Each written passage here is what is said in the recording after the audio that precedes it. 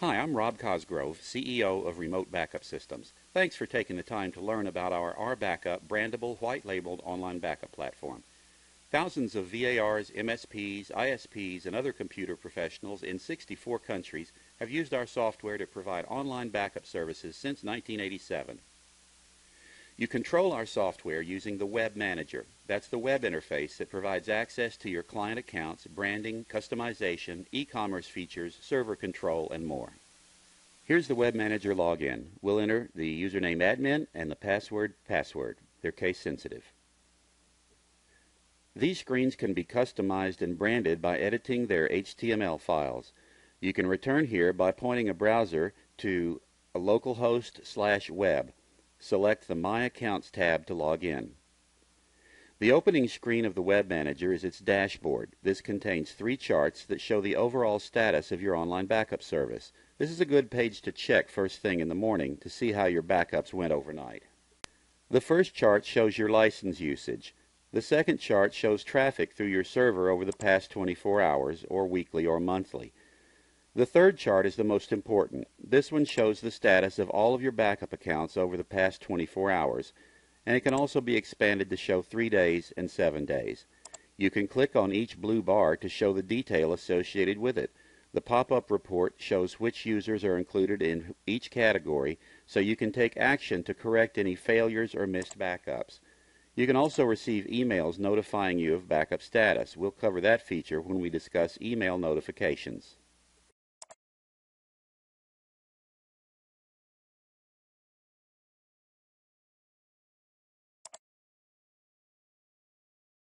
Clicking Manage Users brings up a list of users. Here we have only one, the built-in demo account. This display shows that the username is demo and it's assigned to the house account group. It has a 50 megabyte quota and the account is active. You can edit the user's account here, delete the account here, you can get individual usage reports, and you can remotely manage this user. Manage account groups here. The monitor screen is a real-time monitor of the activity of your RBS server. This one is currently showing no activity. When backups start running, you'll see them on this screen. It shows one line per logged-in user containing the username, version number, and a real-time display of the number of files and file sizes as they're backed up. There's also a progress bar for each. Here you can view the various logs that are available. And these are the reports. The most important report is the Disk Resources Report. Most of our partners use this for billing. This shows each account with the total number of files they have in storage, the total pre-compression and post-compression file sizes, the quota, the percentage used of the quota, and the last backup date. There are also buttons here to edit, delete, and view statistics for each account. As with all the reports, this one can be printed or exported to Excel. A note about file sizes. Most of our partners bill their users by native file size. That's the size of the files before compression as they exist on the user's computers. They do it like this to prevent confusion. End users might know how big their files are, but they will not know how compression affects them. We find that billing customers by compressed file size, which is often smaller, sometimes makes them think all their files are not being backed up. So wherever our software shows users' file sizes, it shows them native sizes, and you can change this to show compressed sizes if you want. Let's make sure our server is set up correctly. For this demo, I'll show you the most interesting and useful features and bypass most of those that are not used very often. On the property screen, you can set the default command port for your RBS server. Our assigned port number is 2774, and it's usually safe to use this port, although some partners switch this to a more common port like 443 or 880, as long as this doesn't conflict with any other service. Change the service provider's name here. That's your company name as you want it to show up on some of the reports and menus and on the end-user license agreement. Change the administrator's email address. If you want your software to automatically code sign your client installers, enter your code sign command. This requires a Class 3 code signing certificate, which does not come with the software. Change the admin username and password. And if you want to code sign your installers and have the code signing certificate installed, select this checkbox. If you're using the e-commerce plugin, we recommend you install an SSL certificate purchased separately. You can turn on server monitoring, which can send you status reports by email. Here are some other settings that can allow users to upgrade and downgrade plans, view compressed file sizes, change their default language, and more.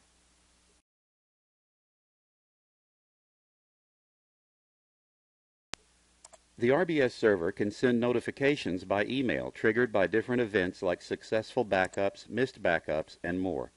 Emails can be sent through your own mail server or through ours on the partners portal. This is where you configure email notifications. Emails can be sent on successful backups, failed backups, missed backups, over quota accounts, when new users sign up online, when they change their storage plans, cancel their accounts, buy more storage, and sign up for a trial account.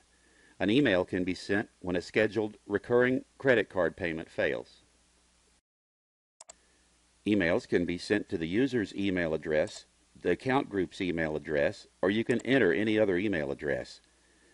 They can be sent from any address you like, and they can be CC'd and BCC'd.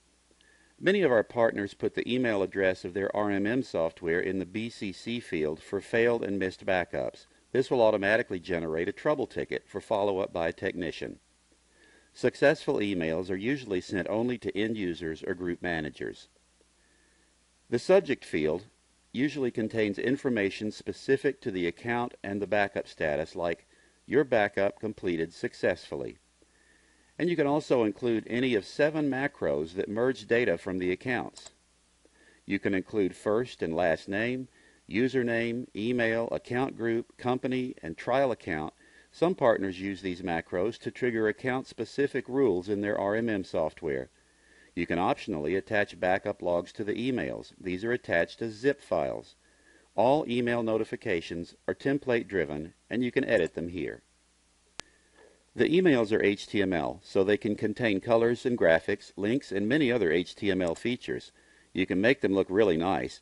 Like the email subjects, they can also include macros, 52 of them. The body macros include data like backup status, date, time, backup set name, user's address and contact info, subscription plan, quota, just about anything the system knows about each user. Body macros are enclosed in hash marks. Email notifications can be highly customized and branded. You can get a full list of all macros in the documentation for the Web Manager here.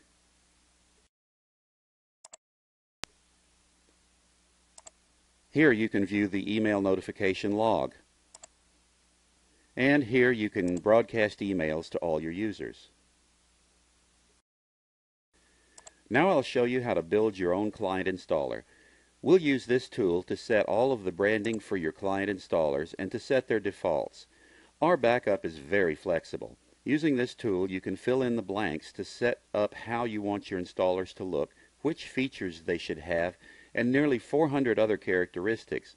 Then, when you have it all set up the way you like, you just press a button, and this tool will build all of your customizations, defaults, and branding into a single exe file that can be installed on your end users' computers. The Web Manager even provides an HTTP download link for your installers. Here you can add your own company name or product name that shows up in the captions of your software. Let's change this one to Rob's Backup Service. You can change much of the text that's displayed during installation and operation. You can change all the icons and graphics to your own. There's even an automatic graphics conversion utility on the Partners portal. You can upload any graphic, any format, and it'll convert to the exact formats and sizes RBackup needs here. While you're evaluating RBackup, you have an account on the Partners portal. You can access it at portal.remote-backup.com. You can add your own menus to the software. You can set internal features like log level and transfer verification. You can automatically exclude unnecessary files like temporary files and system files. Advanced internal settings lets you fine-tune things like memory usage, CPU optimization, and throttling. You can turn on stealth mode to generate a client that's completely invisible, displaying no screens at all. And the client can write to the Windows event logs for monitoring with your RMM solution.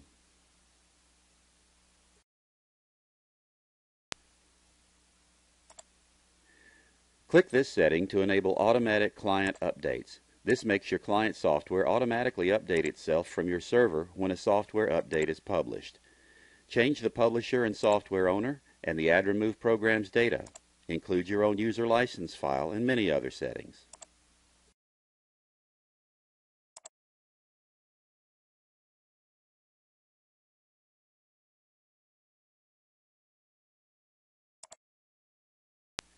If you like, you can associate client installers with plans. We'll get to plans in a bit.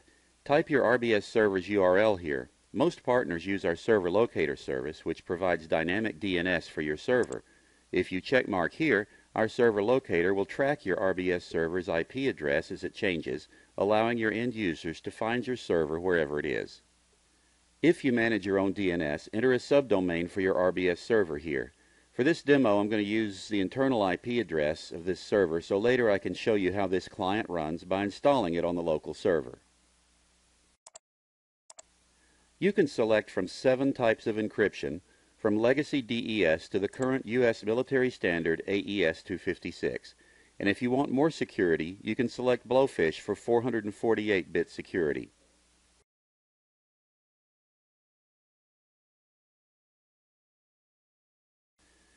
Client locks let you turn off certain features of the client software. Features selected here will not be available in this version of your client software. And I should note here that you can make as many versions of the client software as you want, each with different branding, features, and defaults. RBackup is driven by backup sets. Backup sets are like individual programs, each of which tells the software which files to back up, how long to keep copies, how many copies to keep, when to retire them, how often to back them up, and what kind of backup to perform, and more. Each client installation can run as many backup sets as you like. Typically, small business computers use 2 or 3 backup sets. The first backup set might back up Microsoft Office files from wherever they're found on the drive system, keep all revisions for 30 days, and do 1 backup per day. The second backup set might select only email data backed up once a week and retained for 7 years. The third backup might perform a full image backup of the system once a week and keep 2 revisions. RBackup has built-in agents for Exchange database level, Exchange brick and mailbox level, VMware clients, Active Directory, System State, SharePoint, SQL Server, and most other Microsoft databases and applications. We add new agents often, so check with the current documentation to see what we currently support. The agents can back up and restore active and in-use systems. There's never any need to shut down a service to back it up. The applications that we do not have a built-in agent for are backed up by invoking Windows VSS. All backups can be done on live systems without shutting anything down. We even back up files that are in use and locked by other applications. I'll set up this backup set called Default to do incremental backups of full files. It will send backups to the RBS server and to a local device like a USB drive inside the local network. Let's also set it up to send backups to a cloud service like Google Drive or Dropbox. So this backup will go to 3 locations all at the same time: the RBS server, a location inside the local network, and somewhere in the public cloud. Let's do this backup Monday through Friday, starting at 8 p.m. local time and attempting for 8 hours. If the backup's still running after 8 hours, we'll have it stop and resume with the next session on the next night. You can turn on auto-select to have the software automatically pick files by file type and application wherever they are on the drive system. This feature is in use by partners who bundle RBackup with vertical market applications as a built-in online backup feature. It's useful when you don't know where your users might save files, but you do know which applications generate them or what their file types are. This is where you set your file retention policies. This backup set will keep all versions of the files it backs up for 90 days. After 90 days, it'll start to delete files one at a time, once a day, starting with the oldest. I've set Keep Latest Version on, so if someone stops editing this file and during purging we get right down to the very last file, the software will keep the most current version even if it's older than the file retention period. We can also set the software to keep the most current versions of a file regardless of date. In this case, I've set it to retain the most current 3 versions. These will be purged off as soon as newer versions appear. always keeping the most current 3. If you're going to give your end users access to the file selection screens, you can add some files and folders to this global exclusion list. Files and folders you add here will not show up on the file selection interface, so they can't be selected for backup. We find that if you allow end users to select their own files for backup, they often select far more than they should, like the entire hard drive, and then they wonder why their backups take so long and why their bill is so high. Files you might want to exclude are the recycle bin, temporary internet files, backup files, and my videos. Okay, so we've just set up our first backup set named Default. If you want to set up more backup sets to include in your client installers, select New Set and do this again. Remember, after installation you can edit any of this. Just because we define a backup set here doesn't mean that we have to include it in the client software. Everything we're doing on these client customization pages just sets the client defaults, and any of it can be changed later. Here's the last page. Like backup sets, the settings on this page can be associated with plans, which I'll show you next. These are advanced settings that rarely need to be changed. The most interesting feature on this page is at the bottom, the batch files. RBackup can run Windows command files before and after each backup set. You can include any batch commands here. Partners use this to do things like call an outboard encryption engine or send an email notification. Some use the post batch command to trigger another backup, perhaps a tape backup. These batch files can do anything that you can program with DOS batch files or Windows command files. Okay, we've finished with all the branding and customization. Now let's build the installer.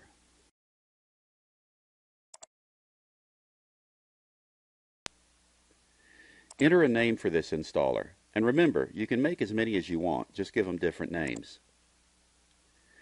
And I've pre-customized a new icon. I'll use that.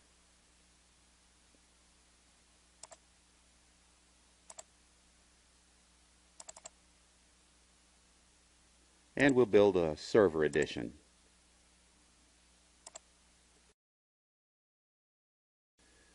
The client installer is now being built. After it is finished, we'll download it by clicking here. Now, let's install this client on the same computer as the RBS server so you can see it in action. I'll copy the exe file that we just built onto the desktop.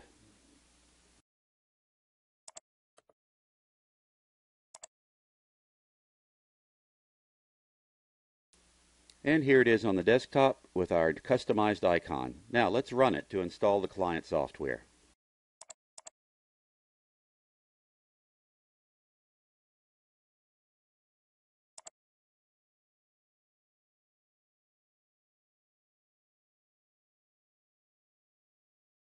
Okay, that's it. It's installed. Here it is on the desktop, and the computer wants to reboot. Some do, some don't.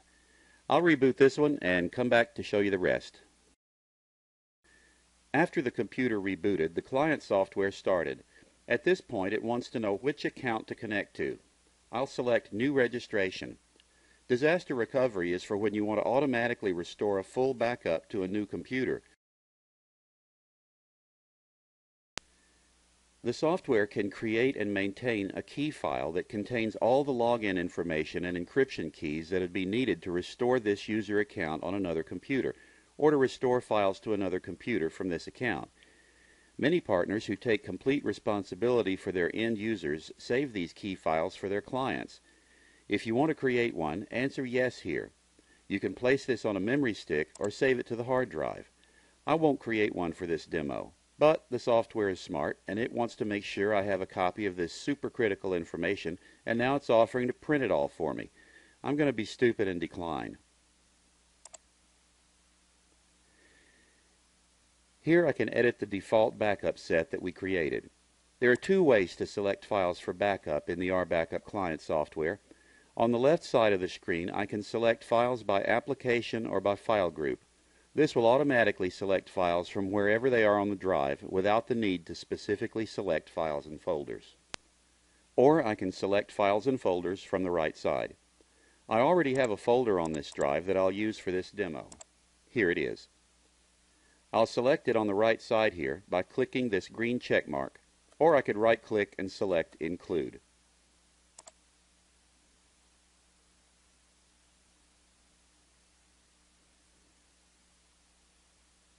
For this demo, I'll change the backup type to Full and the schedule to On Demand.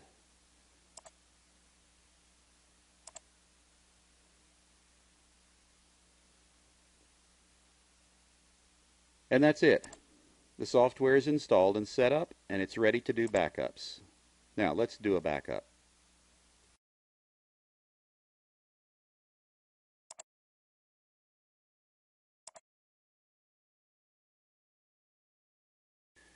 RBackup is now scanning the files I selected for backup to pick the ones that need to be backed up. It'll select all of them because I set it to full. Now it's compressing and encrypting files, testing them for integrity, and digitally signing them. It sends them to the server, which validates a digital signature. This ensures that the files haven't been changed since the client signed them, and no viruses have attached, and that they've actually come from the authorized client software. When the server validates that all files are exact copies of the original, the client finishes. Now, let's do a restore. I'll delete all the local files.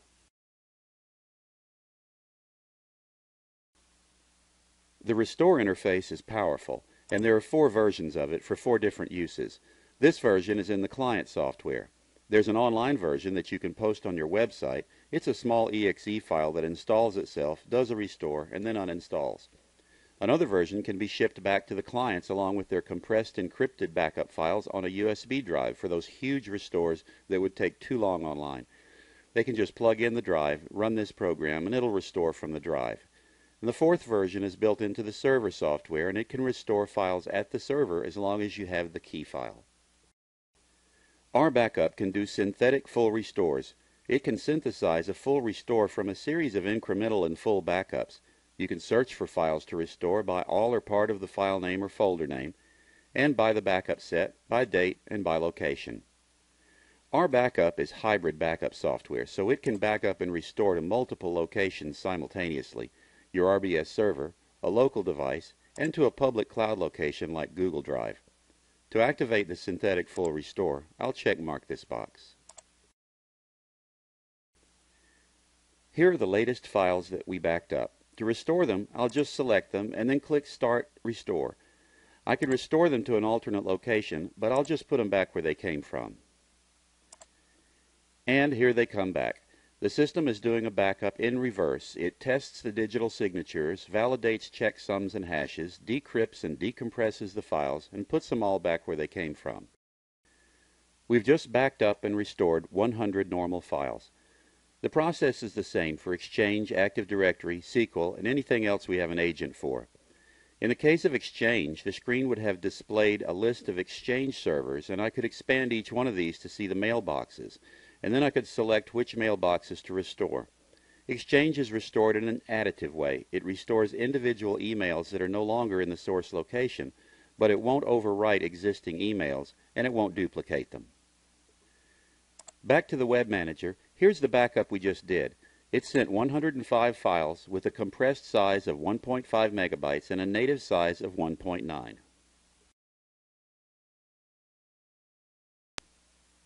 This is the Plans section. Some partners don't use this section, but I'll show it to you anyway. Here you can associate an installer with a set of rules that defines a backup plan. You may want to create a plan called Small Business that has a quota of 20 gigabytes, runs nightly, backs up 6 computers, saves data for 2 years, and costs $79 per month. You can create another called Personal Plan that backs up personal computers only and saves data for 30 days with a 10 gigabyte quota. You can create as many plans as you like, and they can all be listed on a web page that the public can go to order it. This is part of the e-commerce plugin. Here's what it looks like to the public. Here's the Buy Now page. Each of these plans has been defined in the Web Manager and shows up here. To buy one of these plans, just click the Buy Now button. You get a checkout screen that asks you to select a username and password and other information. It lets you pay by credit card or PayPal. Click I accept to the software license agreement. I'm not going to click it here because I haven't entered any credit card info, but here's what happens. When you click I accept, the system bills the credit card for the first month's payment and then sets it up for recurring payments on the schedule associated with the selected plan. It then creates a backup account on your RBS server. It emails the new client a welcome email and sends the administrator an email notifying him that he has a new user. It updates the orders screen where you can see all of your orders as they come in. And then it creates an installer with all the rules and defaults associated with the plan. It downloads it for the client to install. All this happens in just a few seconds. That's all part of the e-commerce plugin, and not all partners need it. Okay, back to plans. Plans can be trial or live.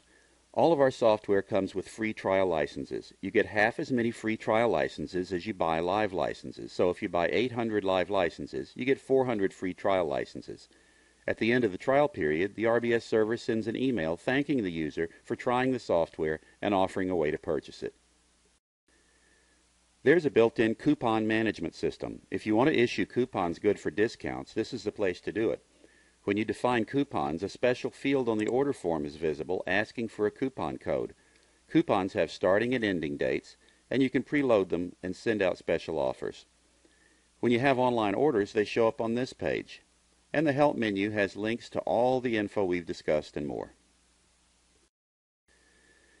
You can get your hands on a real RBS server with the web manager and e-commerce system at rbs-software.com. Just go there and click to have a username and password emailed to you. You can drive it around and see what you think about it.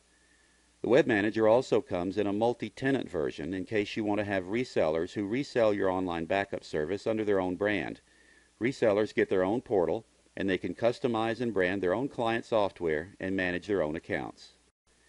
The basic web manager comes as part of all RBackup packages. You can download your own evaluation version just like this one at our website, remote-backup.com. If you want, we'll even install it for you by remote and give you a training session and then hand you the keys for 2 weeks. You can customize and brand it. You can deploy live clients. If you like it, just buy it and we'll activate it for you. All your branding and customer accounts will remain, and your software will simply go live. Thanks for watching. I'm Rob Cosgrove. You can email me at rob@remote-backup.com or phone 901-405-1234 or toll free 800-519-7643.